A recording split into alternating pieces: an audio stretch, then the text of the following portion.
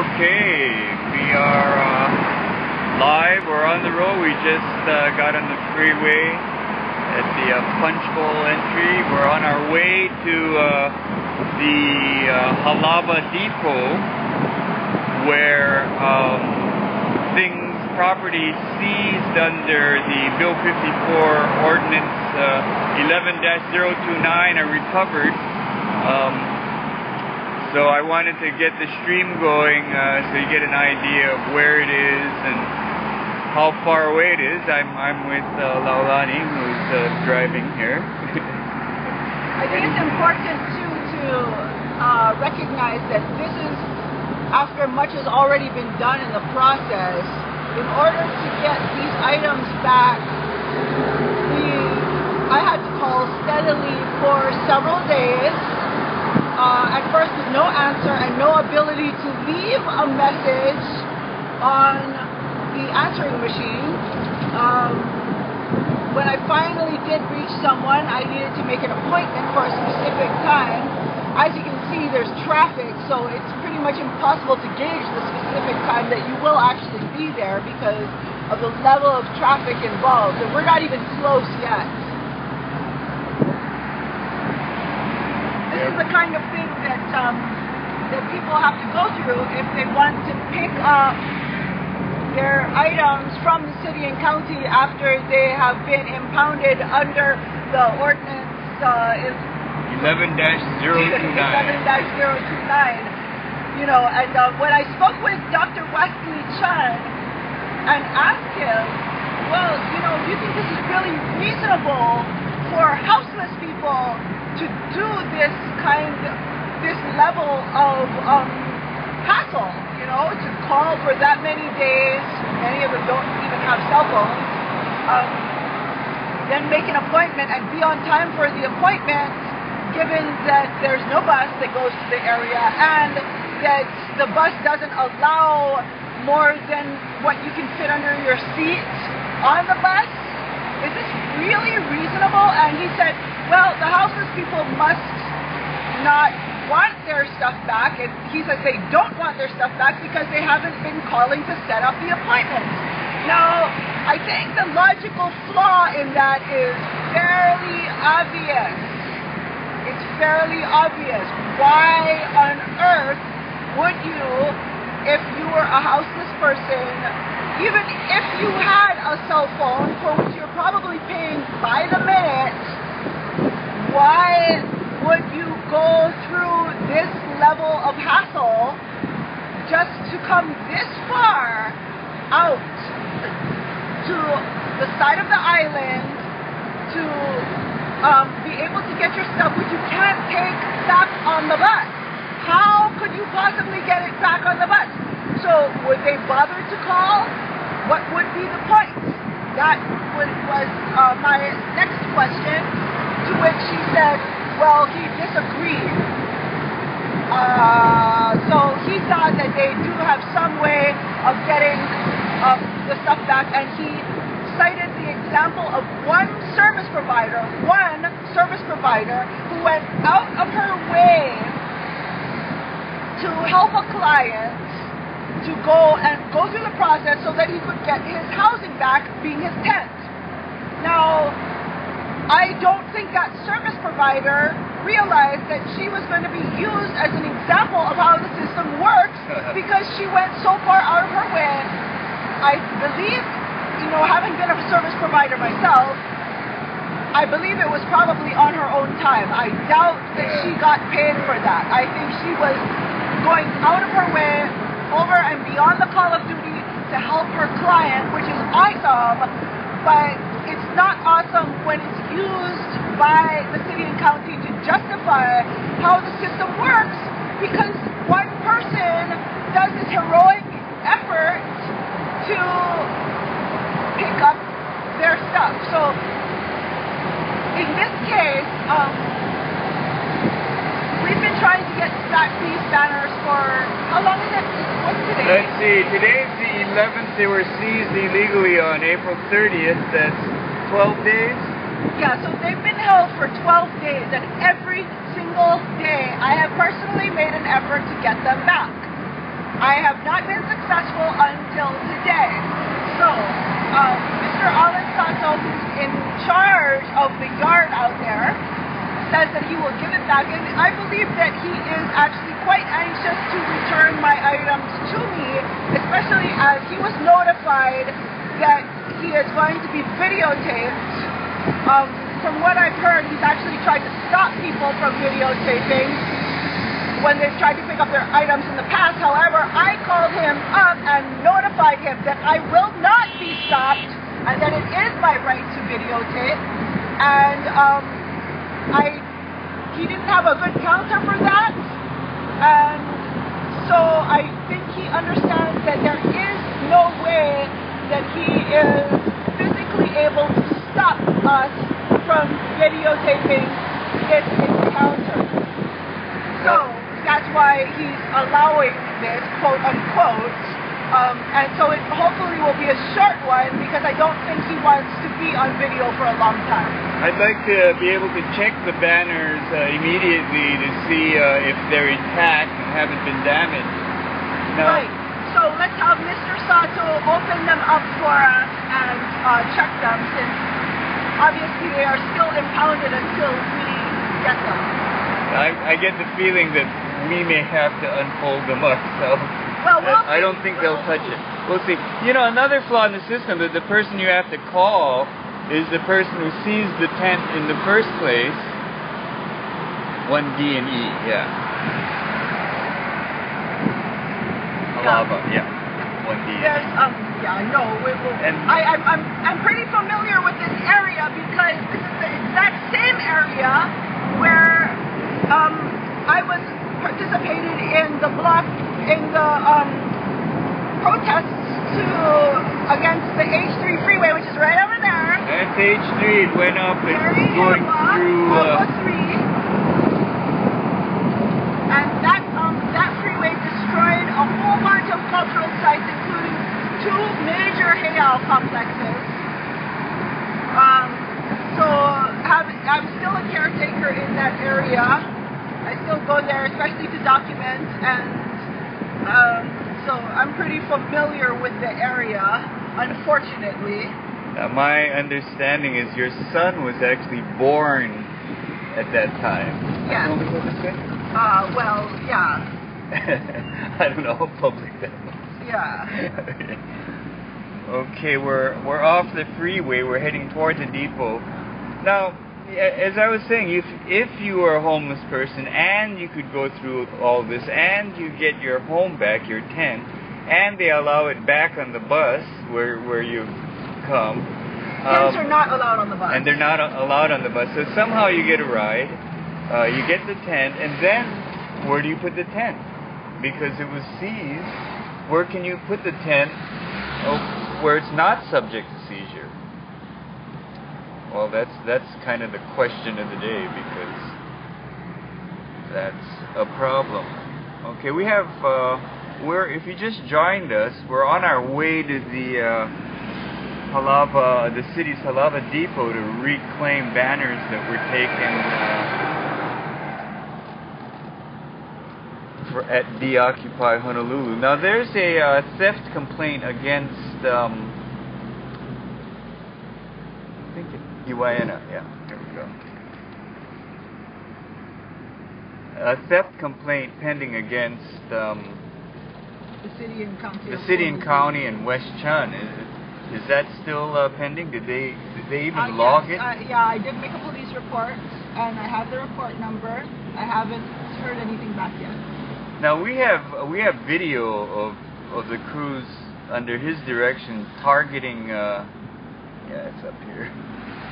Targeting that one tent that had a banner. I hate to call it a banner, although it's banner-like. It's really a painting of a piece of art. I just want to note that. Sorry, it just isn't. I don't mean to interrupt, but all this way that we're driving right now would have to be walked. Okay, it's off the bus. So this is the bus. The bus does not come up this way. So just so that people understand that a houseless person would have to walk all this way to come get their stuff, and then they would have to walk all the way back down. So that's That's something to keep in mind. Now I've asked several people several times, including the mayor. I think it's here. Yeah?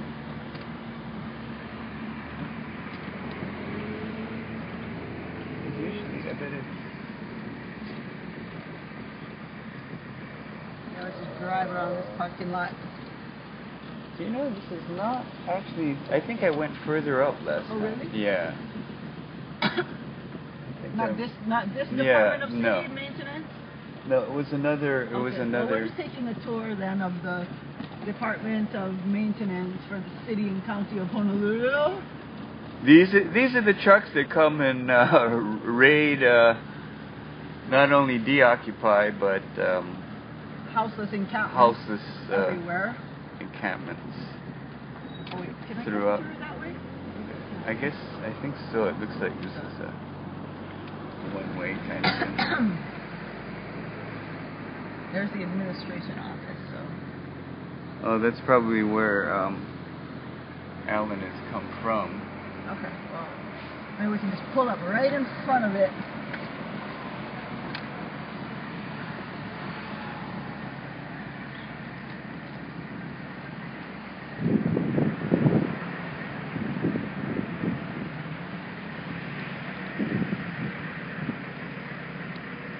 Yeah, see, actually I went further up.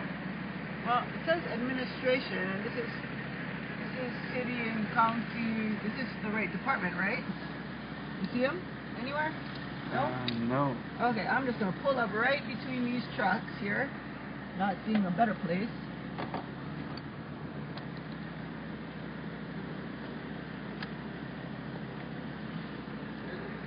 Alan Sato. Alan Sato? Yeah. Out over here. What address is it? For city and county, what is it? The depot, I don't know. We're trying to recover some property.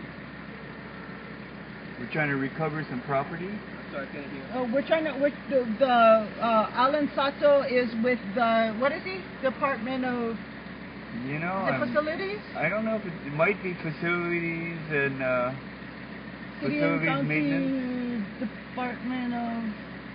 You have another place up the street? This is wastewater right here. Huh? Oh, this is wastewater. Yeah. Okay, where's the city and county, where's the department, the facilities department? Facility maintenance? Yeah. I think so.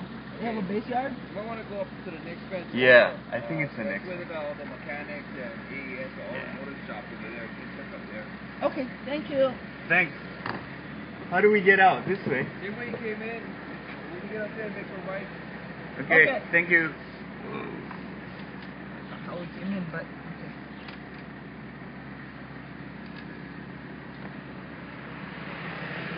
You know, wastewater, houseless people, same thing, huh? You gotta go that way. Wait, that way and then. Yeah, and then back on ʻāina, and then one more up, pretty sure. I was able to recover a number of tents after more than 30 days, after it was about 45 days. I had to produce credit card receipts, which luckily I had.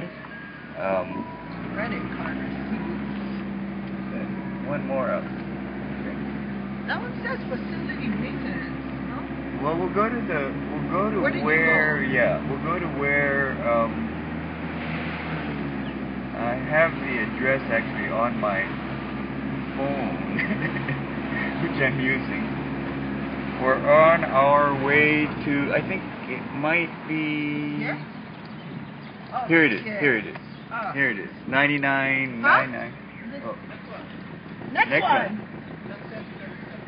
Thank you. Ah, here's the big sign, Department of Facility Maintenance, Palava Corporation Yard. Okay. Well, this gentleman seems to know what we're here for. That's Alan. Oh, that's Alan. Okay. There's Alan. There's Alan Sato.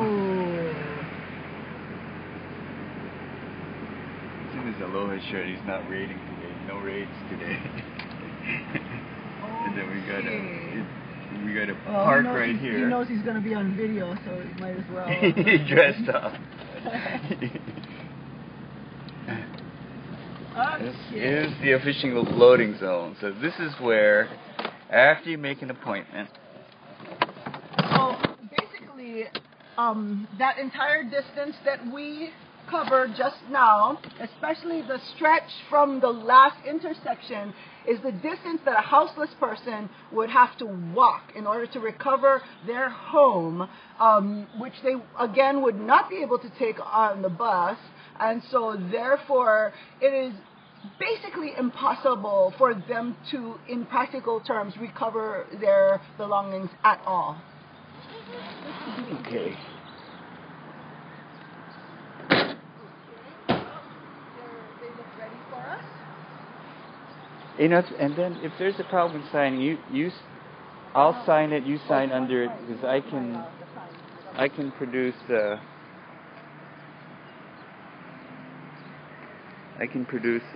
ID and that kind of stuff.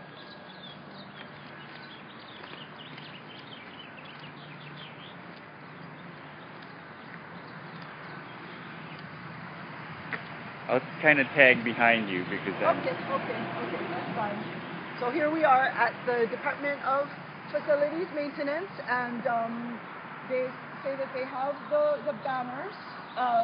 So we'll check them out, and then we will hopefully be getting them. Hello. You Laulani? Yes, I'm Laulani. You're right for one of these items. Yes, I am. I can see your photo ID. You're gonna take a picture of my ID? Yeah, I need that. You know, that's kind of like personal information that's being stored by the city and county. I feel a little funny about that. That's the procedure. That's all I can say. Oh, how come? That's what my order was. It was your orders to Give it to me. Uh-huh. By who makes the procedure? I'm just wondering. I was just given the order from our director. Who's that? Wesley Chun? Yeah. So is he the guy who makes the procedures? He works with Corp Council on everything legal, the procedure, how we run. Okay. Well, how am I assured that my identity isn't going to be stolen? I can assure you that it's going to be only on this camera unless it's stolen from somewhere else. Okay, so you're telling me that who has charge of that camera? Me, personally. Only you, personally. Yeah. And you're not going to share it with anybody. What about Wesley Chun?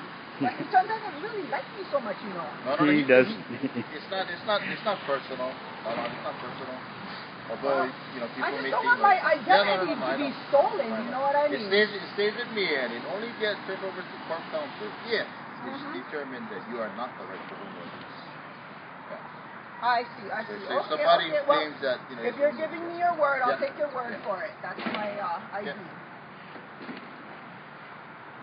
Now there's should be three pieces in all. Yeah, there's supposed to be three. I told him wait. recovered two. Wait, before I go give you my ID and everything, I'd like to see the banners. I'd like to make sure it's the right one. There it is. Right There's only one here. Yeah, but this is the other one. Oh, Okay. there's the other one. Okay, so here, can you hold one side for me? I don't record them and you tell me all the time. Okay, put it down. We can put it down. I'm gonna get it. Really? Hell, I'll hold one side. Come on. One more, Yeah, this will look good. This is actually really good. You're supposed to support this kind of stuff. It's upside down. It's upside down. Upside down. Oh, okay, you're right. Eva. Okay. That is the banner by Michael Daley. I'm going to get up close too so that we can see Who drew this? Michael Daley. Nice.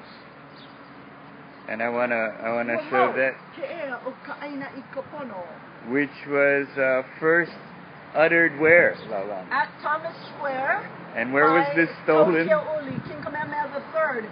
That's where this was taken from. So this was taken from the very place where this was uttered. It had not been there for 24 hours. Right. It was illegally seized, stolen. Damage free. Looks pretty good. Okay. So it's in decent shape. I just want to make sure nothing is fucked up, you know. Okay. There's supposed to be another one. It says specific sustainability. Yeah, really big, much bigger than that. The only one we got? What? This is the only thing that was in that can? No, there was another one. There was a real huge one. sustainability. And this one is the one by Raul Gonzalez. Should say Kanawai Mamalahoe.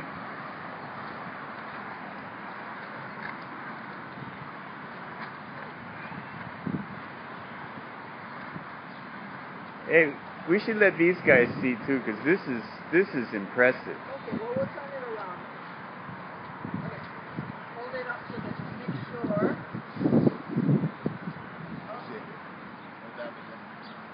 I don't see damage. Wait, hold on. Let me make sure the thing is not. Because it wasn't supposed to be. You know, the paint wasn't even dry. Yeah.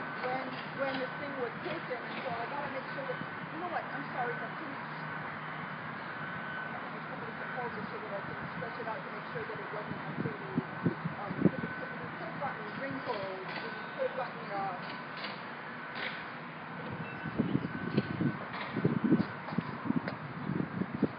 It's really hard to tell whether it was damaged or not. Again, the paint wasn't even dry on this. We're at the Halava Depot, City and County of Honolulu. This was seized less than 24 hours from its creation, illegally from Thomas Square. Laulani, while we have it open, explain a little bit about the significance of the Kanawai Mamalahoe. Just checking to see if it's damaged. Well, while they're rolling up, I'll tell you about it. This was painted by an internationally acclaimed indigenous artist named Raul Gonzalez. And it's to celebrate Kanawai Mamalahoe, the law of the splintered paddle. That law was declared by Kamehameha I as the first law of the kingdom, of the newly united kingdom of Hawaii. The law says that every man, woman, child, elderly person may lie in the road literally without threat of harm by the government or anyone with any force. And that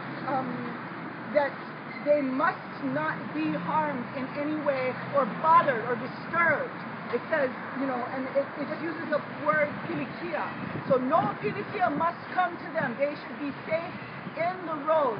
So anyone who harms them, takes their possessions, bothers them, disturbs them in any way is wrong. And in that law, it says the last line is Hava no make, which means break this law and die. It's a very, very serious law. So, okay, I'd like to have it on record also that that there is a banner missing. The Pacific Sustainability banner. I don't know anything about that. It should have been in bin number 78 with the others. So I don't know if it was taken or what, but it was supposed to be there. Wait. What is it? Okay, and again, you're guaranteeing me that this is not to be, that my ID is not to be shared or with anybody but yourself. Definitely. All right. Unless it becomes a legal issue where somebody comes to pay and say, what happened to my banner? It becomes a liquidity situation where we turn over all this information. All right, all right.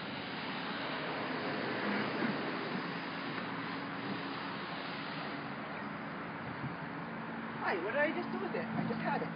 While we're standing here, I'll just pan so we get an idea. Okay.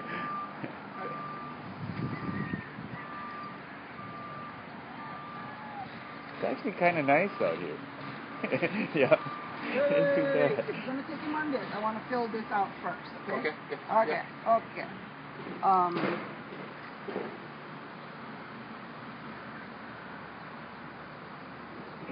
Signing for the 2 documents of the 3. It says it's a release of impounded personal property. And she's just saying she is the person and she's picking it up and she claims ownership. So if somebody else comes and says, hey, wait, those were my banners, you can say, well, this person claimed it and took it. So you have a record photo of... ID, and it would become a situation of investigation to death.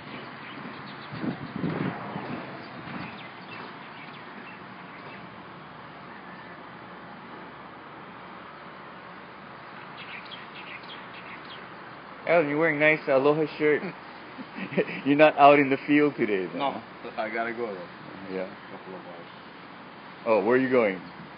We're just gonna be checking some roads. Oh, I see. Okay. Okay, people, I think you can relax then. Just because he's not there doesn't mean they're not going to do it. Well, you know. What, Wes can do them himself.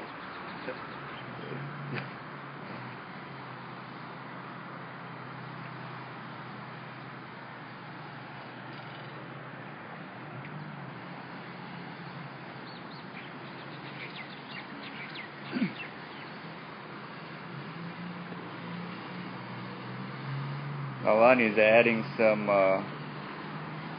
text to the agreement to what she's signing at. I'll ask her to read that.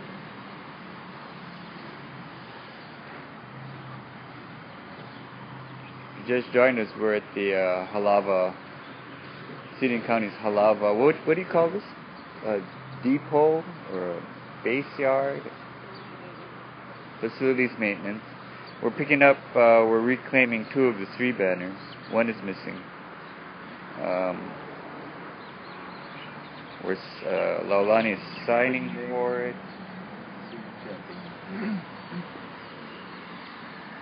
Oh wow, chickens.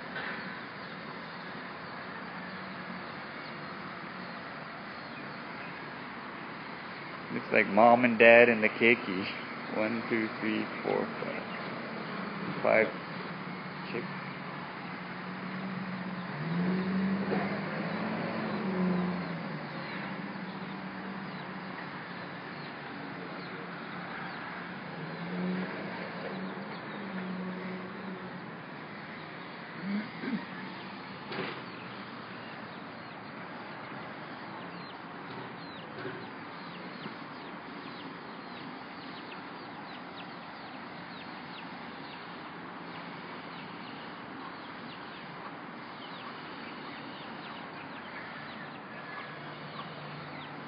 Signing the paper. Wait, hold on.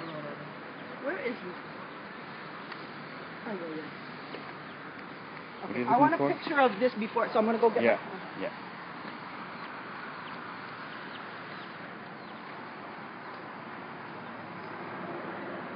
Not necessarily show people. We'll go look for the chickens there while we're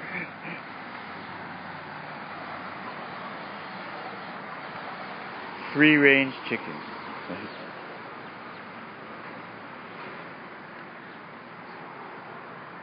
Should all be, or actually, even if it's in the shade, you get a good taking a picture. You want to read the text you?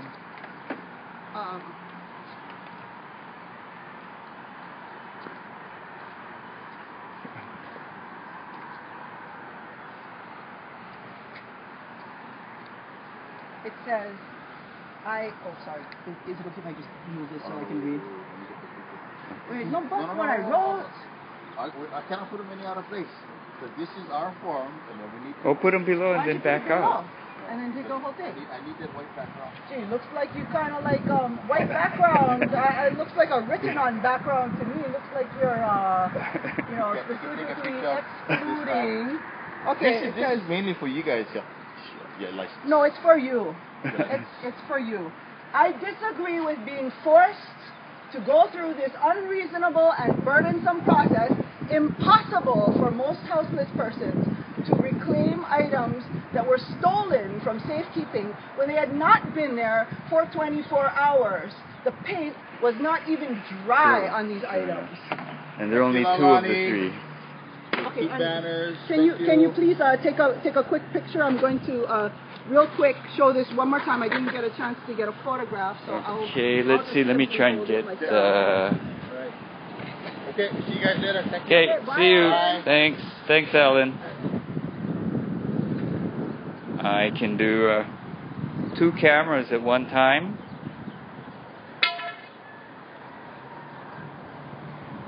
That is very nice. Try. Okay, just.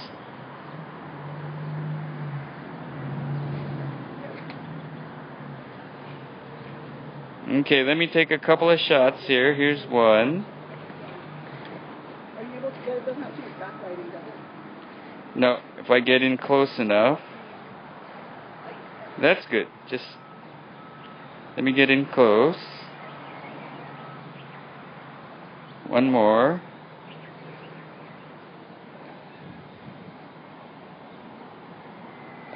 Should do it. Try check. Let me get fine. it. I'm sure whatever it is fine. I just want to get it. Okay, I think it should be okay. Okay. Okie doke. Are we good? It should be okay.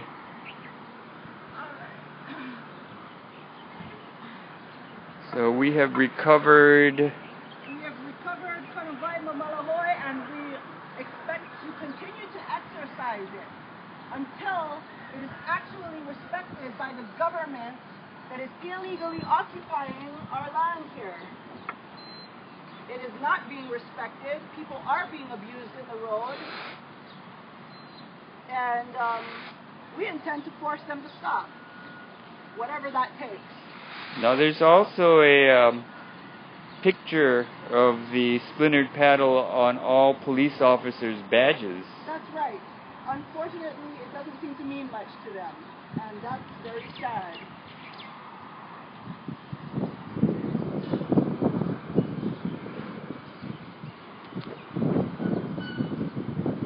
Getting backlighting here, but we're live. Okay, well, here it is. Thank you, mahalo. Sorry.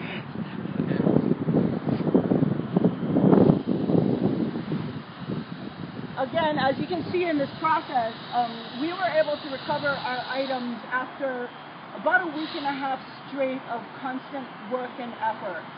It took a huge, huge effort just to get these items back. Now, I want all of you to try to imagine, who are watching this live or who will watch it later, I want you to try to imagine what it would take for a houseless person with no cell phone and no transportation to try to recover their items.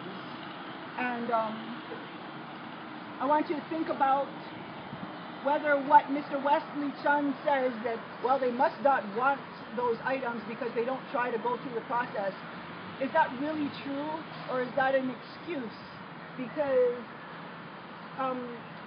I know that even most activists wouldn't be able to go through what I've gone through just to get these items back, much less a person who doesn't even have a home because that home has been stolen, who has nothing. Their cell phone may have been stolen because everything is taken in these days.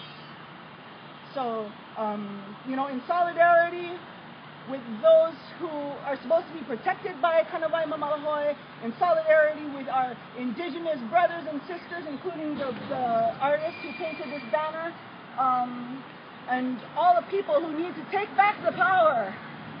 Mahalo. Thank you. I don't want to show your car.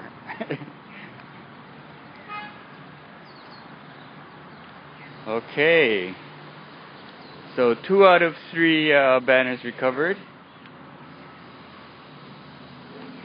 I'm gonna pan away as I approach the car.